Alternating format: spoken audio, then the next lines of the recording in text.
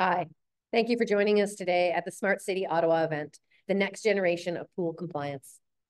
My name is Rebecca Wormleighton. I'm one of the co-founders here at Zendelity. Thank you for taking the time to join us today. I'm anxious to hear your thoughts and your perspective and challenges as it relates to pool compliance. So let's go ahead and get started. I want to kick off today's session by really touching on what brought us here today. So this past summer, we had the opportunity to participate in the Hub 350 LSpark Living Lab program. This was a program that was designed to bring together Canadian businesses with local businesses for the purpose of testing our technology to help strengthen and accelerate our route to market and really help strengthen the Canadian economy in our future. During this program, we had the opportunity to work with Lapine Apartments. They own 6 luxury apartments here in the Ottawa area. Absolutely beautiful place if you haven't seen them. And as part of working with them, we set out to digitally transform pool compliance in an effort to ensure that they had the confidence that everything was being done to protect their guests and have the data so that they could demonstrate to the regulatory authorities, Ottawa Public Health when required. While going through this, it was determined that Ottawa Public Health still required a physical signature on the pool compliance checklist every day. And it was at that point that we started to champion this cause. We believe that relying on a physical signature to ensure compliance is really exposing operations to risk. And we want to change that because really the reality is I can sign a piece of paper anywhere I want. So we have no idea if the job was ever done in the first place. So it was through that we were able to put a proposal forward through the Mayor's Innovation Table, which brings us today. So thank you again for taking the time and exploring this journey with us. So let's take a look at pool compliance. So the average Class C pool would require a minimum of about 48 different data points collected on a daily basis in order to demonstrate improved compliance. Everything for proper is the water testing quality, then multiple times a day is the water clean and the lights. At the end of each day, the piece of paper is physically signed to demonstrate or ensure compliance. And then that piece of paper is stored in a binder of someone's desk. This is the practices used across most organizations today. The problem is that when we look at that data and we try and use that data in order to mitigate or reduce our risk, it's very difficult. The data itself is often inconsistent. People looking at and understanding different requirements. The data is unstructured, so our ability to access and use that data to make more informed decisions is complicated and time-consuming, and we have no idea if the data was operationalized. Did they write if the pH level did fail, did they take action? We don't really know what happened or where. The reality is that pool compliance form could be printed and completed anywhere an individual sees fit. They don't even need to be in or near or around the pools. But the truth is pool compliance is a growing concern for organizations and operations that are able to provide a pool to their customers and to their clients. At the end of the day, while it's a beautiful benefit to share with our customers, you've got legal liability, duty of care to protect the people from water-related illnesses that could come up. A pool that's not properly maintained can expect to see the equipment life expectancy decrease by as much as 50%. Not to mention that there's a loss of revenue. If our customers hear about poor water quality, poor quality, I'm not gonna use that facility. And then of course we're faced with increased costs. If we do have to settle a claim, if something breaks, all of that results in insurance premiums and insurance premium increases. So ensuring compliance of your pool and all the activities is really important to an organization's bottom line and to their reputation and their costs. At the end of the day, whether you're looking at pools or whatever, it all comes down to a commitment to duty of care. Every operation and organization, public commercial business, has a duty of care to the customers that it services and to the employees that it relies on. And duty of care means looking at all aspects of that operation and ensuring that everything has been done in order to reduce and to mitigate risk. When we think about managing duty of care and what this actually translates to, it's important to consider that there's thousands of pieces of equipment, just like the equipment that's used to maintain your pool, that must be maintained and ensure that it's readily available and functional if we're going to keep the people safe. In order to ensure all that equipment is functioning and the water is testing properly, there's hundreds of operating procedures that are put in place every day so that everyone understands exactly what needs to be done and no one drops the ball. When we think of duty of care, it's not just a single individual, the pool department, who plays a role in reducing risk. It's all the frontline teams that play a role in running that facility, that play their part in reducing risk and protecting the people and the like, just like in the pools. And we need all of those people to be doing their things. And the challenge is that when we look at it, it's still 99% of the time, all of this is being managed with paper. So it's exceptionally difficult to have confidence that everything's actually been done to reduce risk and to keep people safe. This is important because poor duty of care translates to an unsafe workplace, worker burnout, inefficient operations, which in turn translate to increased costs across the board, from employee turnover to equipment life cycles, wasted resources, insurance costs. The downstream effects to poor duty of care can be felt across the entire organization, right through to customer loyalty and sales success, as it negatively impacts our brand and what our customers perceive of us. The important thing to consider as we look at duty of care, as we consider physical operating compliance, is that those of us in the physical operating facilities management space are undergoing a transition that needs to be carefully considered as we move forward. And that is navigating the transition of one generation retiring out and a new generation joining the team and taking their role in leading the organization. Not only do we need to be mindful of loss of institutional knowledge from those individuals who are retiring out, but those new employees coming in have expectations around technology, and simply handing them a piece of paper in order to do their job is not going to be considered acceptable and is not going to enable you to recruit top talent. Not to mention that paper brings with it training disruptions, loss of operating data, a lot of risk. So it's important that we take a look at not only is duty of care important for our operations and our success and our bottom line results, but recognizing that the market is changing and that as organizations, we need to adapt so that we can be prepared and continue without missing a beat. In theory, offering and building a quality duty of care program is simple, isn't it? It's just about making sure we have the right people in the right place at the right time, that they're following the right procedures, and that those procedures are being evaluated based on the right policies. Unfortunately, this is an area that is easier said than done, especially when we're relying on paper. While there is technology out there that is being put in place, the journey from a compliance perspective is been an interesting one and has taken us on a few tips and turns. So if you think about it, there's many people, as we've talked about, most people today from an overall operating compliance today are still reliant on paper checklists and logbooks. There are still filing cabinets galore all over the organizations that contain all of this important safety operational data. There are a few people who have moved specifically when it comes to asset management into the realm of spreadsheets and the like, which is still better. It's capturing data, but once again, can be completed everywhere. Doesn't offer a tremendous amount more value than over top of paper-based forms. There's also, from a health and safety perspective, there is technology out there and even maintenance and management software that is available that comes from audits and inspections. But what's important to consider when we look at audits and inspection software as it relates to the requirement around physical operating compliance is it really just provides a single snapshot of a moment in time and doesn't provide any context about how long have we been out of compliance, what resulted in the compliance, any of the other questions we don't know because we're only looking for that data and collecting it at inspection time. And then of course there's technology that's got QR and barcodes. I will say to those of you that are considering, keep in mind, I can take a photograph of a QR barcode. So really I can still complete that activity from anywhere I've got access to a phone and that photograph. So really at the end of the day, while we've invested in all of this technology, how much further ahead are we from a compliance perspective?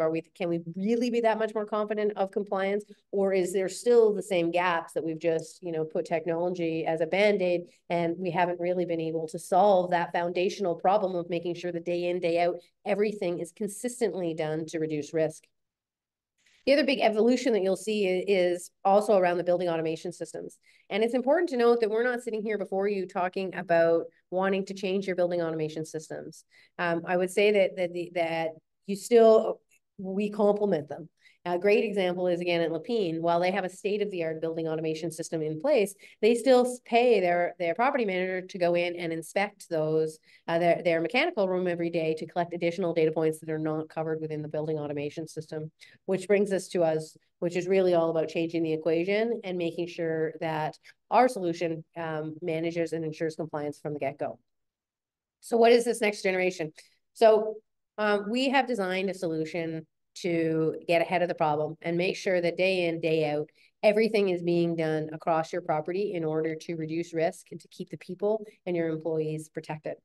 We do that by making sure the right people are in the right place at the right time, that they're following the right procedures, and those procedures are being evaluated based on the right policies.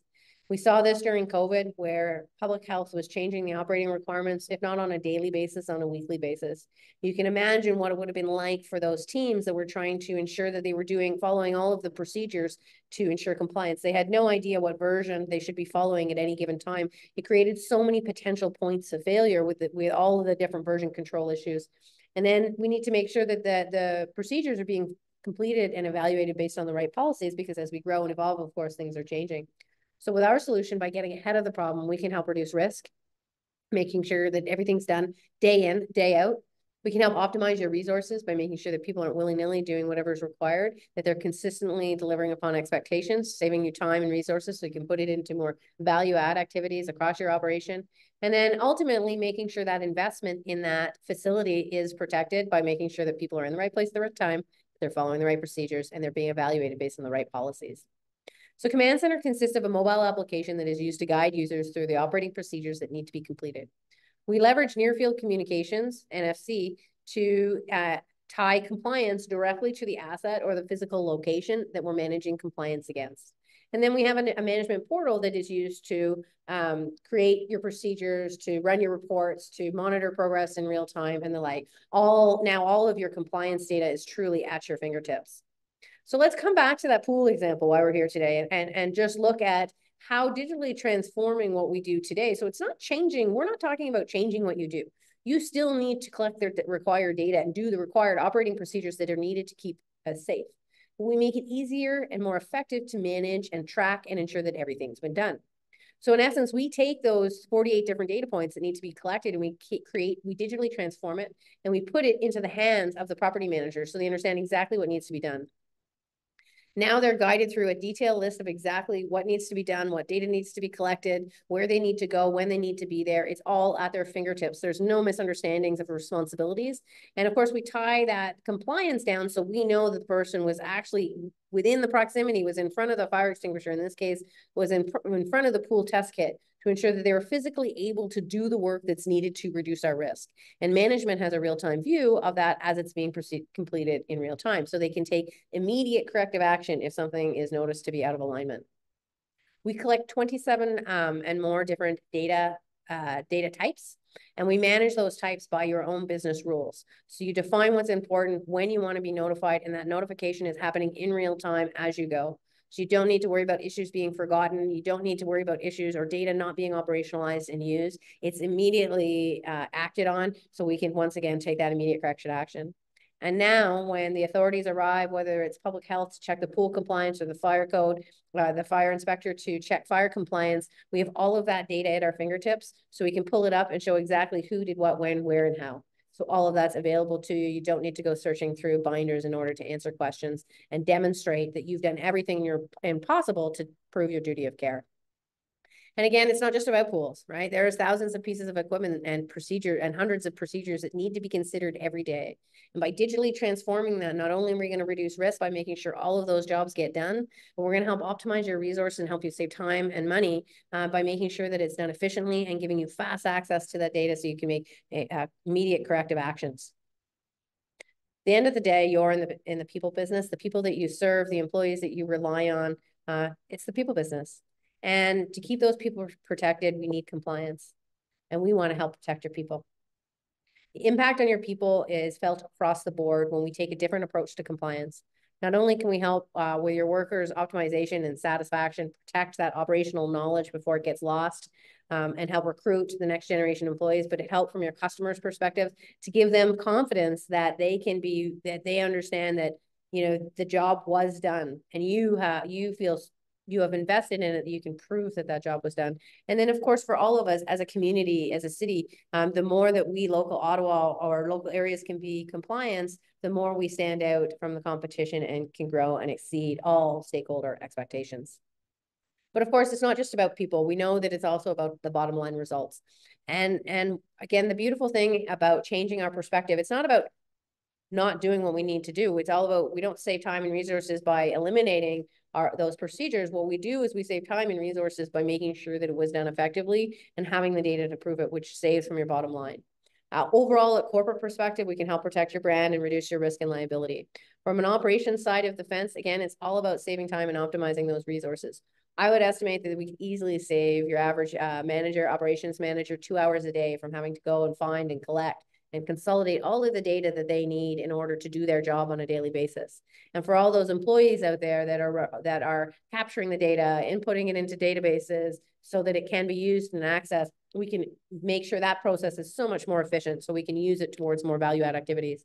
On the flip side of things, when things do go bad, which, it's not a matter of if, it's a matter of when, for those that have invested in Command Center and have that data at their fingertips, from our corporate services, finance, reducing liability, the risk of slip and falls, the risk of a fine, a penalty. From a legal perspective, we can make it simpler to defend claims when something does go wrong by giving you access to that audit-proof operational data so you can prove exactly what you did to defend the claim. And then from a human resources perspective, it's about optimizing those resources, about making it simpler to negotiate with unions, to recruit and train individuals, and really allow you to extend your brand to include duty of care. Together, we believe that we can make Ottawa a safer city to live, work, and play in. Our goal is simple. Today we're here talking about pools, but there's a much broader opportunity across all facets of safety, that there is an opportunity for change and for improvement. And we want to work with our counterparts in the city to do that, to accelerate across all businesses. And together, we believe that in doing so, we can make Ottawa a safer place to live, work, and play, representing a competitive differentiator for us and the city.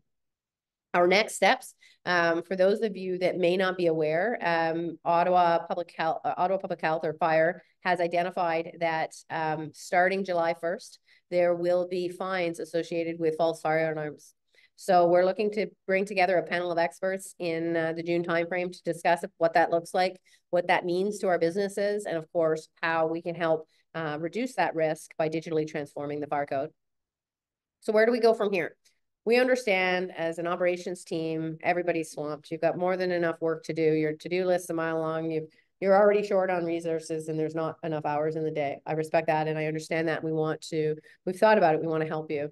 So we have partnered with a company called the Net Effect. The Net Effect is Canada's digital transformation experts when it comes specifically to building, construction, and operation. They've got a team of individuals with decades of experience in this space and are here to bring that experience to help us so that we can help yourself so that you can get up and running and start delivering value to your business quickly and efficiently. They have a strong understanding of institutional operations and are very much committed to the success of our customers.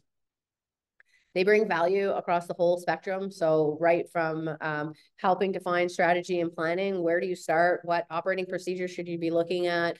All of that, to working with you, to designing the system and articulating the procedures, to physical implementation, getting everything set up and tested, right through to the ongoing onboarding and training, not only of the software itself, but of course the operating procedures that you're transforming is required. So a full system designed to support you in your journey as we look to digitally transform pool compliance and all physical operating compliance requirements.